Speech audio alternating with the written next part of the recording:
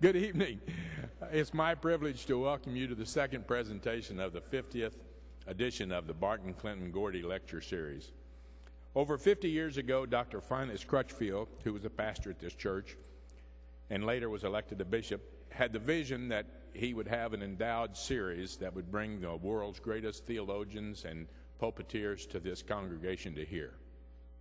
A few years after he had that vision, it became a fact when the Ellis Barton family gave a major donation to endow a series. Dr. Ellis Barton was a renowned preacher and scholar and received his first appointment in Oklahoma to this great church. Several years later, the Fred S. and Jane Clinton family made a major contribution to the series so that the series could be even further enhanced. Dr. Clinton was a noted surgeon, physician in Oklahoma. He helped establish the first branch of the American Red Cross in 1906, when it was then Indian territory. Then a few years ago, the estate of IV and Bona Gordy decided that they would contribute to the lecture series, so that enhanced it even further. IV Gordy was a member of this great chancel choir for 50 years. In fact, he was their goodwill ambassador. Mrs. Gordy was a mathematician, a teacher in the Tulsa Public Schools, a lecturer at the University of Oklahoma, lecturer at the University of Tulsa. And those of you who have been coming for the last 30-some-odd years have heard me say from this pulpit almost every year that Ms. Gordy was my 8th grade algebra teacher. She taught me algebra 2 blocks north of here at Horseman Junior High School. That high school now is a parking lot. She and I didn't have anything to do with that, but Horseman Junior High School was never the same after Miss Gordy and I spent a year in 8th grade algebra. Now, you know that these visions of all these people that were willing to contribute, and those of you who have come every year, have allowed us to have this great series. We're one of the last remaining lecture series in the country, and it's one of the very biggest. None of this happens without a cast of characters. It takes a lot of people to do this. So let me introduce to you quickly some of the people that it takes to do it. The committee members, my wife, Marilyn. Marilyn, would you stand, please? Jerry and Nancy Hudson, and I believe they're right out here somewhere in the front, or they're right here. And Pam and Terry Carter. Terry's with us this evening. Also, we're greatly indebted to our church administrator, Brenda Reed. Brenda makes one of the most important things happen. Brenda makes sure that the receptions are in place every evening, the cookies and the people to serve the cookies. So, Brenda, we thank you for that. And, of course, what would we do without Joe Pansera and Susan Pansera and this great chancel choir? What a dimension they add to this particular series. Let's give them a big hand.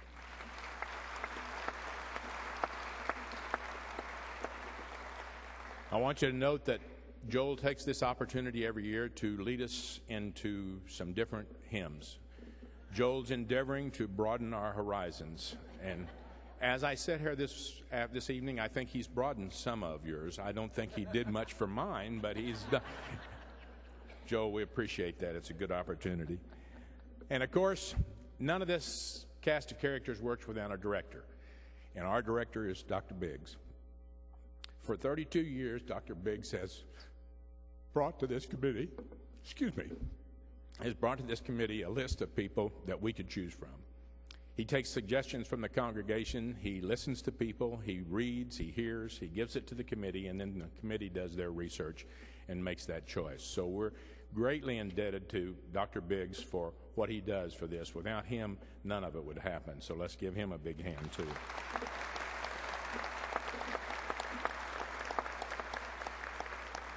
Dr. Biggs told you this morning that each evening or each one of this presentations that one of the committee members would briefly introduce the speaker. And Dr. Biggs, I apologize for the brevity here, but I'm going to diverge from what we're doing for just a minute and say something else to you. 2 months ago, it was announced that Perkins School of Theology at Southern Methodist University had bestowed the 2012 Distinguished Alumni Award on Dr. Biggs. That was in the paper. That was in the church paper. It was online. Dr. Biggs quietly, and he and his family quietly accepted that and didn't say much about it. With one exception, he did say that he would have never received that award if it had not been for 32 years at this pulpit. I think we ought to give him a standing ovation.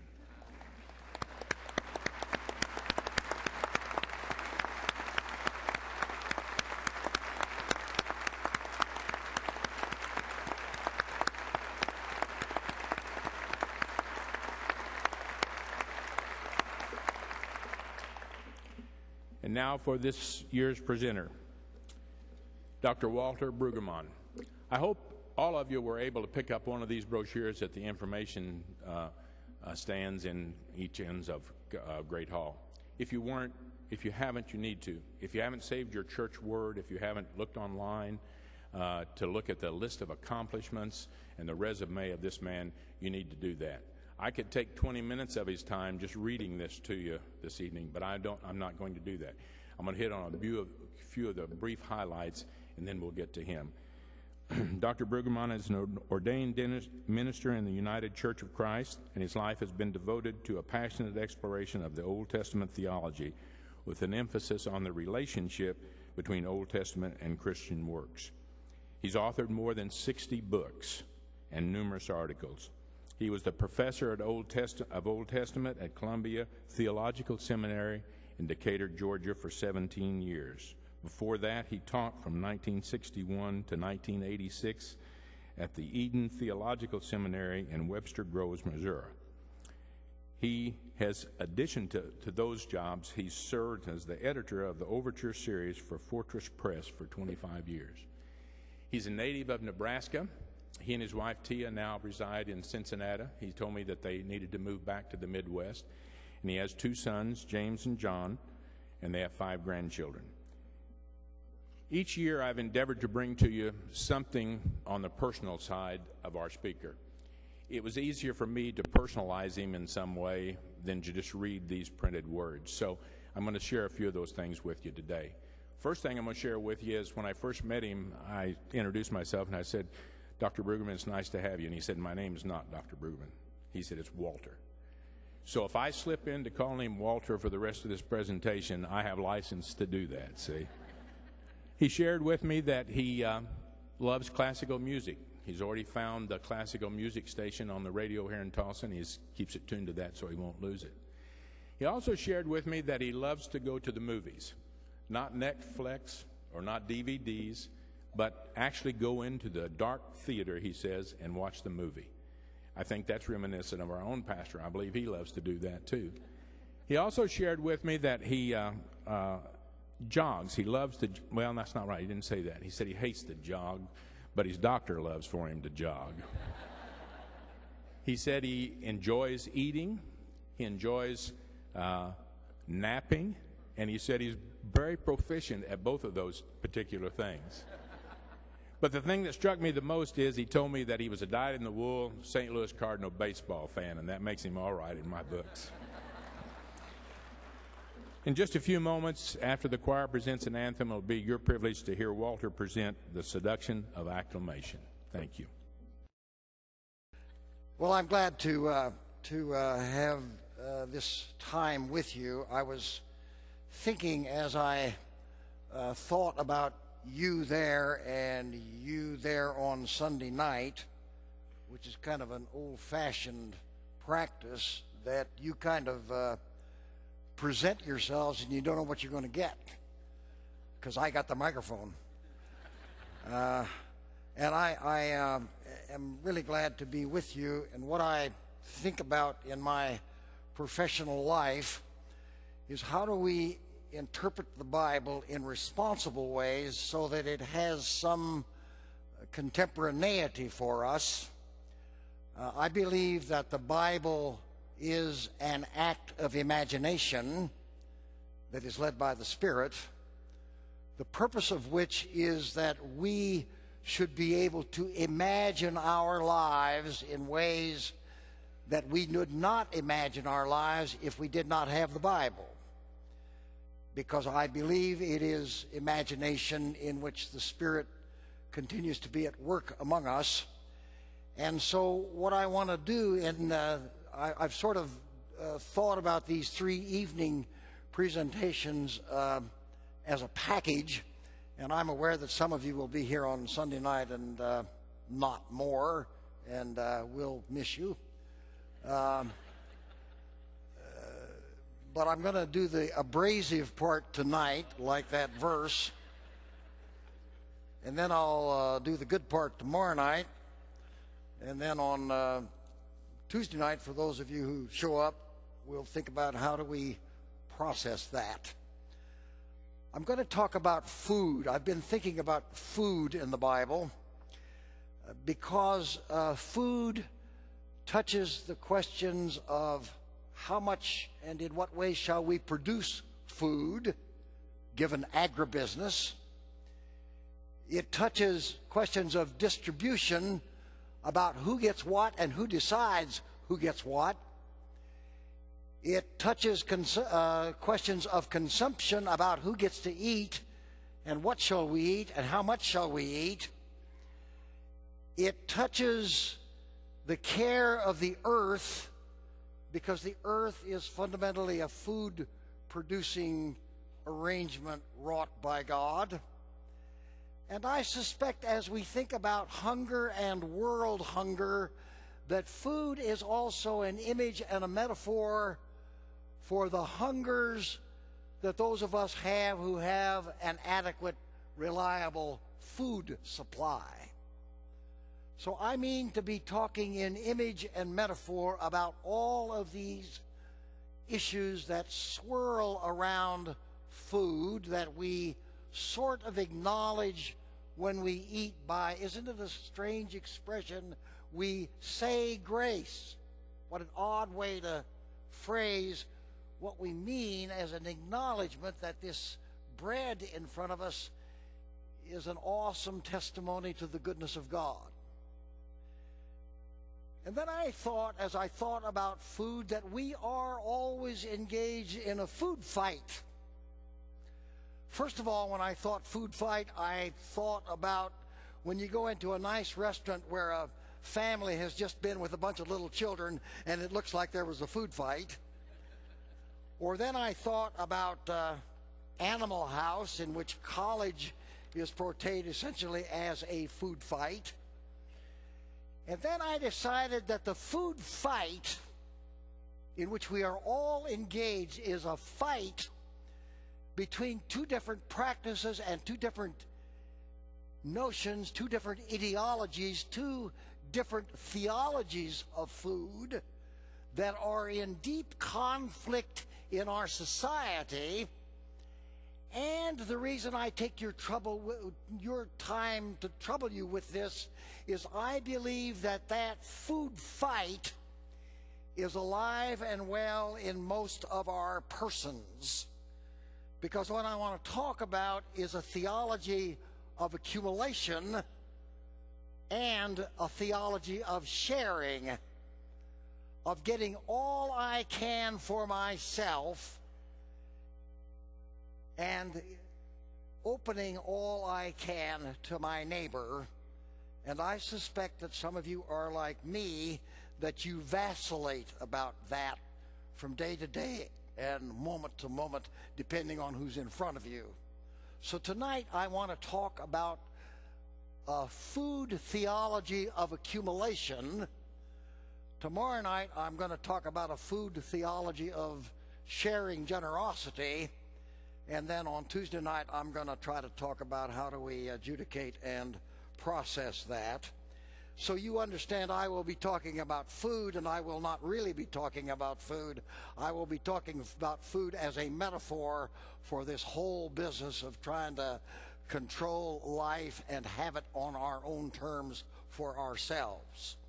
And what I want to do is to trace that theology for these minutes through the Old Testament, and then tomorrow night I will trace the other theology through. And the way I want you to listen is not only to see whether I get these texts right, but to see what's going on in your life and in the church and in the body politic about this deep tension about food and wealth and control and all of those things that are related to it. So theology of food accumulation begins with Pharaoh in the Old Testament, Pharaoh, king of Egypt. And you may know that seminary teachers have argued forever about who's Pharaoh. Was it Ramses II, or was it Merneptah? And it's very interesting that the Bible is not interested in the identity of Pharaoh, unlike seminary teachers, because they figure if you've seen one Pharaoh, you've seen all pharaohs. When you start reading in Genesis 12, which is when Abraham and Sarah and Israel first appear, the second paragraph of Genesis 12 says there was a famine. They ran out of food, so they all went to Egypt because Pharaoh had lots of food because of the Nile. Pharaoh is the guy with the food. In Genesis 41, in the Joseph story, Pharaoh has a nightmare. People who eat too well often have nightmares. And he couldn't figure out what the dream meant. So he asked his whole intelligence community, which characteristically cannot interpret anything. I'll just slip that in. And nobody knew what the dream meant. So he had to find somebody who could interpret the dream. And finally he found a Jew. Jews have been interpreting dreams right up to Sigmund Freud.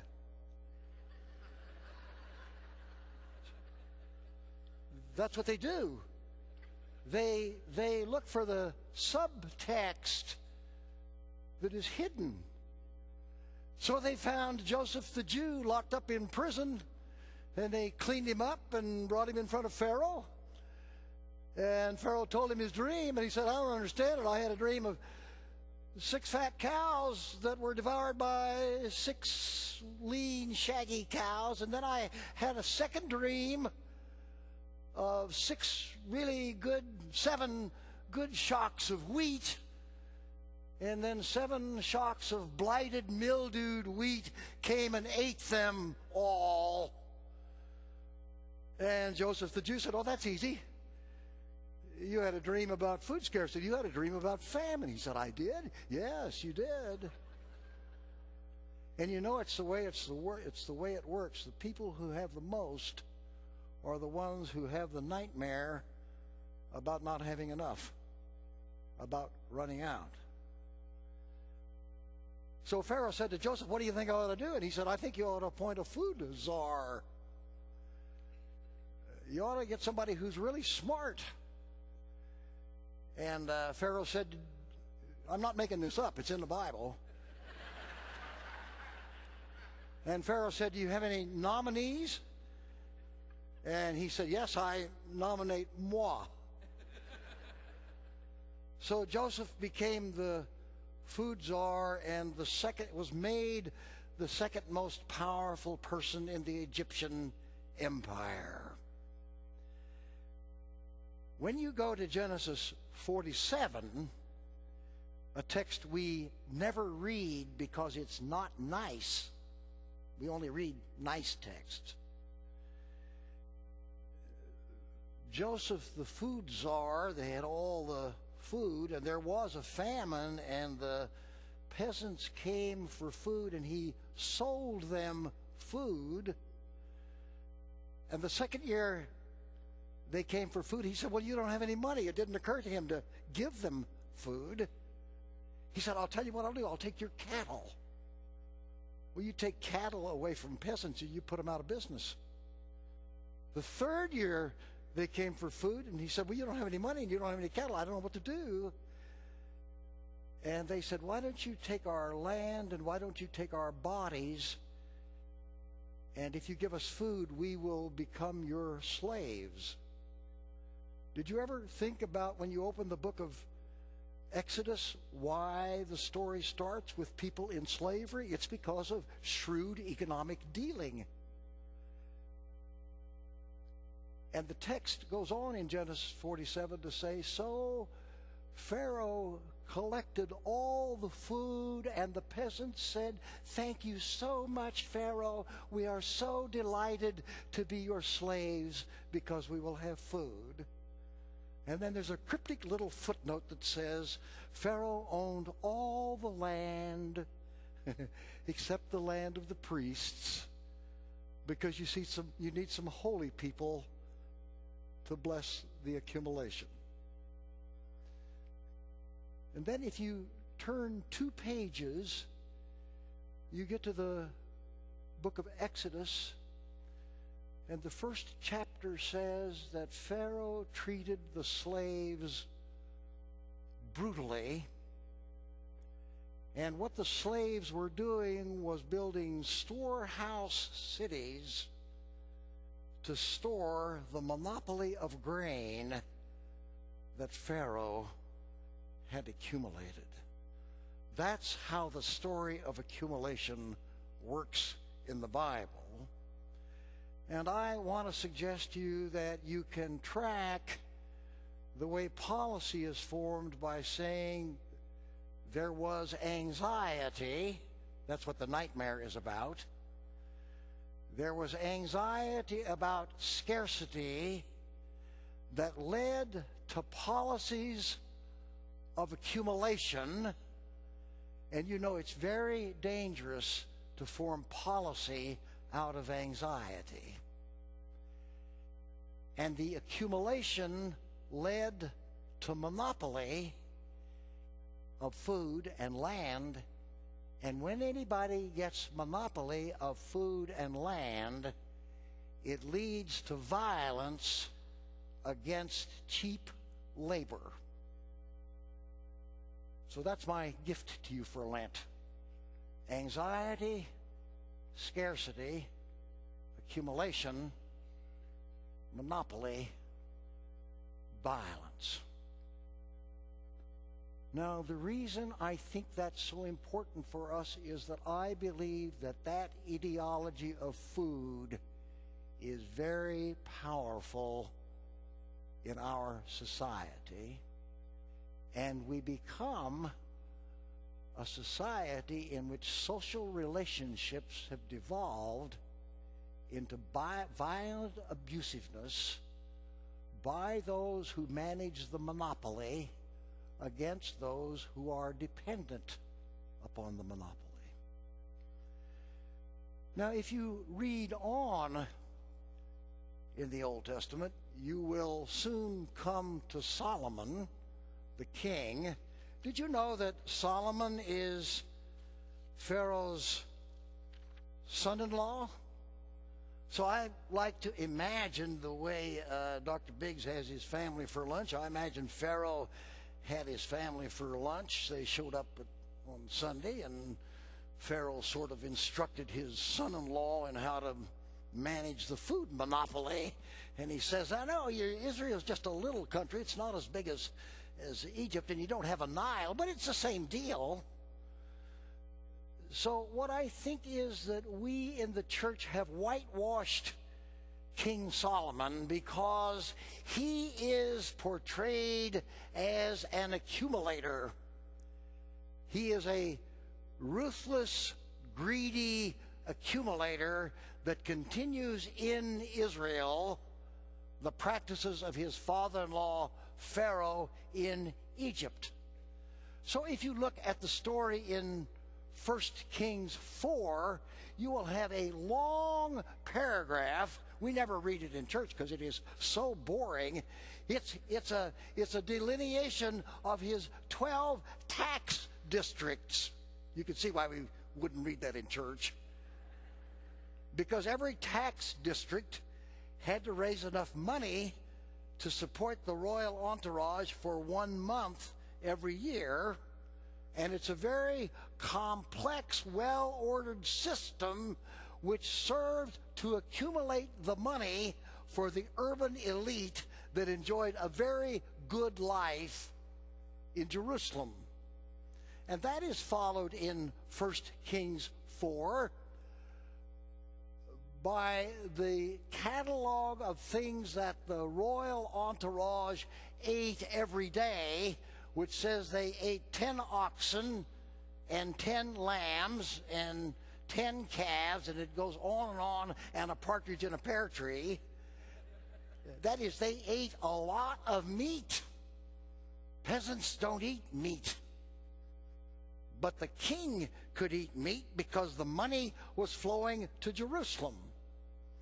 And then you come in 1 Kings 5 through 7 to these tedious chapters about the construction of the temple, about the Holy of Holies was 5 cubits by 5 cubits by 5 cubits, and the holy place was 17 cubits, and they brought the ark in and it had poles on the side of the ark and rings. It sounds like an Episcopalian wrote it. It's so detailed.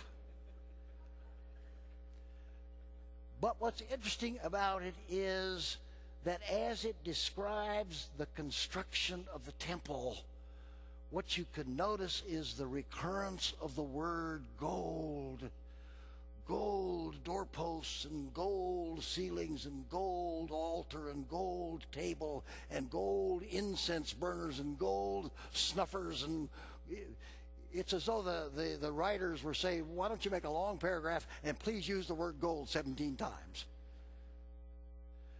It's so that Solomon's temple, most interpreters now think, was not a great sanctuary for the people of God. It was a royal showplace for state festivals and self-congratulatory liturgies about how we have arranged all of this to come to us. And then in chapter 9, it is reported that Solomon had forced labor. That's the technical phrase. That means the draft, in which men in Israel or men in his colonies were required to work for cheap labor for the state. And the end of chapter 9 says that Solomon was an arms dealer. He shipped horses north, and he shipped chariots south, and he collected tariffs. So what you get is this picture of all of this money, and it says clothing and spices and gold and silver and every kind of commodity, so that Solomon becomes the commodity king who imitates his father-in-law Pharaoh. And then the last chapter about this collector in chapter 11 of 1 Kings said he also collected 300 wives and 700 concubines, which were probably all political arrangements. Wendell Berry has famously said that the way we treat women in society is always closely related to the way we treat land. And if we are exploiters, we will be exploiters of women and land. So Solomon sets this trajectory of accumulation in which the peasant economy of small farmers worked to send all their money to the enhancement of what I suppose we would now call the 1%, or something like that. And when you page through the Old Testament, when you come to the prophets that we don't read a lot in church, the prophets issue poetry. It's just poetry. I don't believe it's words that came down from the sky. It's just poetry. I get around to the church a lot, and I hardly get anywhere that somebody in the assembly doesn't hand me a poem they've just written. Because poetry is always bubbling up from below to invite us to turn the world and see it differently. So in Amos 6, I won't do a lot of that, but in Amos 6, beginning at verse 4, he says, woe. That means big trouble coming. Woe. Woe to you. And then he describes the accumulators. Woe to you who lounge on beds of ivory. who drink wine from big bowls and dance to frivolous music. I think Mitt Romney would call that the politics of envy, by a poet who doesn't have any ivory bed or big wines of bowl and doesn't get to go to the club every day. And then he says, you who do that but are not grieved over the ruin of Jacob. You in your self-sufficient indulgence of your monopoly of food haven't noticed that your society is going to hell in a handbasket. That's what he says. And then when you read the prophets, when you come to therefore, always duck, because he says, therefore, you woe people, you will be the first who are deported from your wealth. The word of the Lord, thanks be to God. Now, I don't think you have to take those texts with utter seriousness. I just think they're poems that sit there, and from time to time they haunt God's people with the notion that the practice of food as anxiety, scarcity, accumulation, monopoly, violence, that practice of food will lead to social loss and social chaos and social displacement.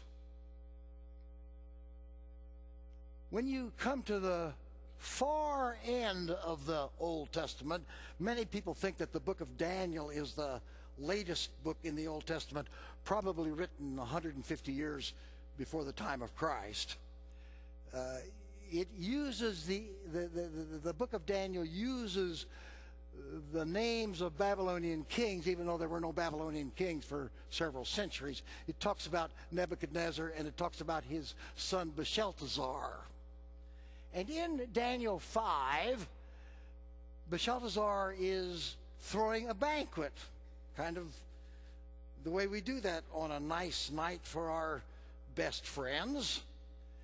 And you can tell that the narrative wants to make fun of this process, because the way you make fun in that old Hebrew is that you pile up nouns and adjectives. So it said the princes and the satraps and the oligarchs and the rich people and the soldiers and the generals and all the power people were assembled, and the orchestra came in, and they had flutes and drums and trombones and pianos and organs. Did they have organs then? Organs.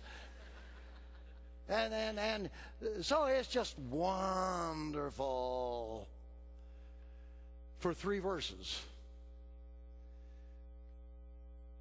And when you get to verse 4, as they were all seated there, probably by that time half sober,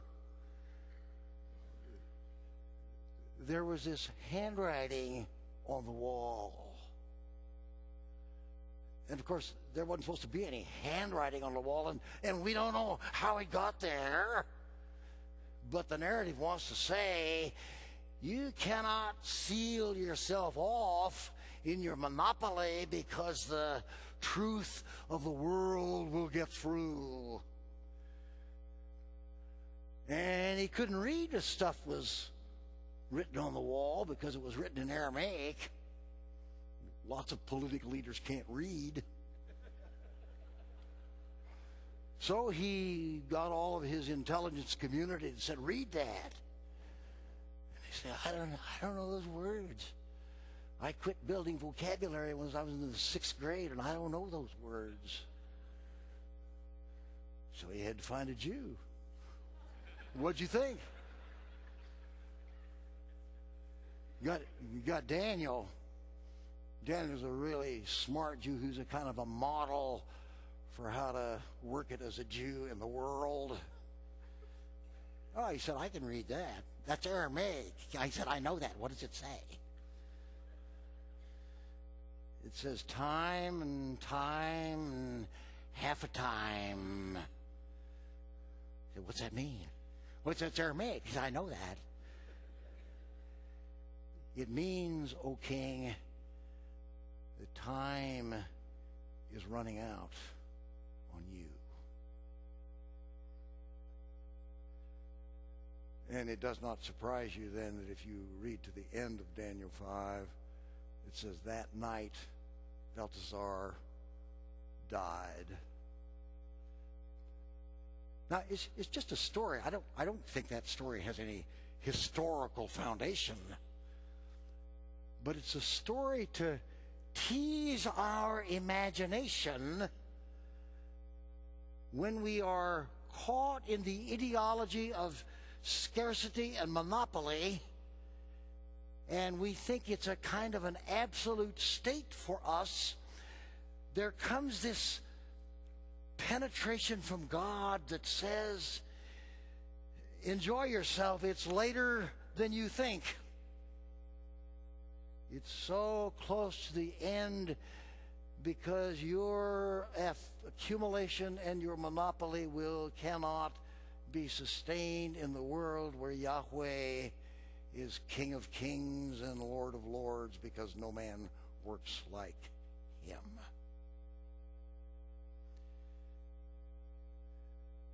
Now, if you run into the New Testament, as you know, the Gospel of Luke begins with the Song of Mary, called the Magnificat. The Song of Mary is the most dangerous text in the Bible. And I spent some sabbaticals in Cambridge, England, and I couldn't believe it at King's College Chapel, where I went regular for evensong. In that luxurious chapel, they sing the Magnificat like they didn't notice what was being said. Because what Mary says is that God will keep God's promises, and he will fill the hungry with good things and send the rich empty away. And this becomes the launching pad for the Gospel of Luke, which is probably the most socially active gospel, in which Jesus is most engaged with the marginal, vulnerable people in society. And in Luke 12, this is a last text that I will cite,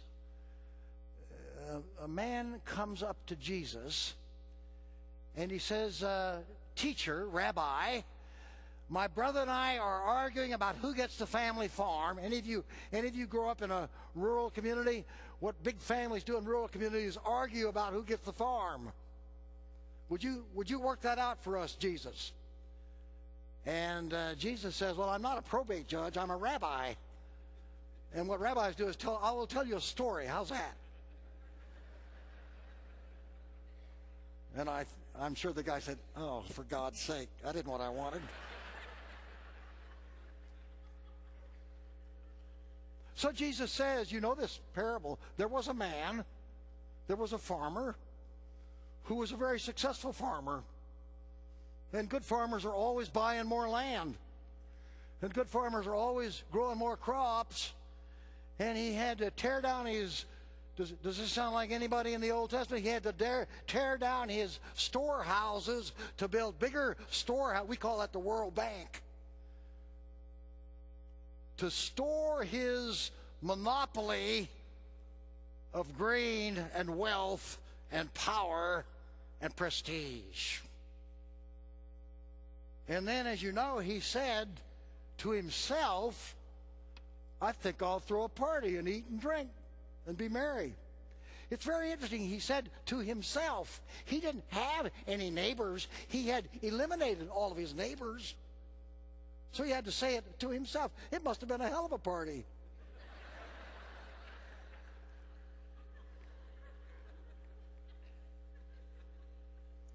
And then you know what happened. In the night, a voice came into his bedroom. He thought his bedroom was sealed off. He probably had security guards. But the voice is the same guy that did the handwriting in Daniel. The voice said, idiot? No, fool. Like, how stupid can you get to think that your life consists in accumulation and monopoly that amounts to violence against your neighbor? You're going to die tonight. And who do you think is going to get all this stuff? Ding. And then Jesus, who is the perfect seminary teacher, who we all try to imitate, spots this as a critical incident, that's what we call it. And he turned to his disciples, and what you do with a critical incident, you say, well, what do you think's going on here? And the disciples are very good. They know, like all students, avoid eye contact. Yeah. So they don't say anything.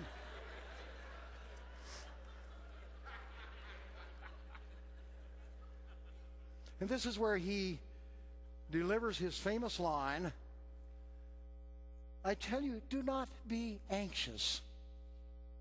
Don't worry like the guy in the parable worried, like Pharaoh worried, like all accumulators worry. I haven't published enough articles yet. Or we don't have enough members or enough dollars or enough cars or enough beer or enough oil or enough cosmetics. Don't worry about what you eat or what you wear or where you live.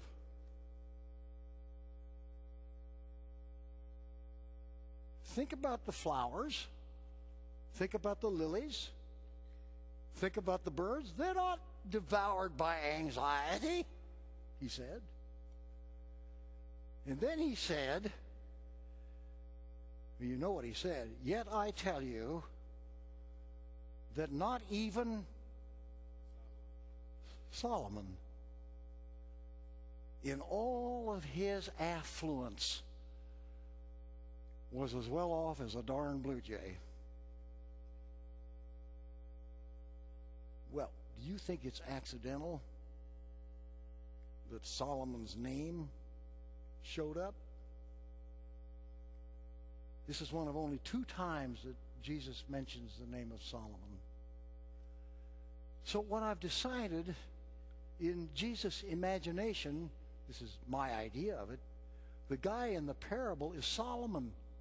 Solomon is the guy that tore down his barns and his storehouse cities to build bigger ones to accumulate more to contain the monopoly.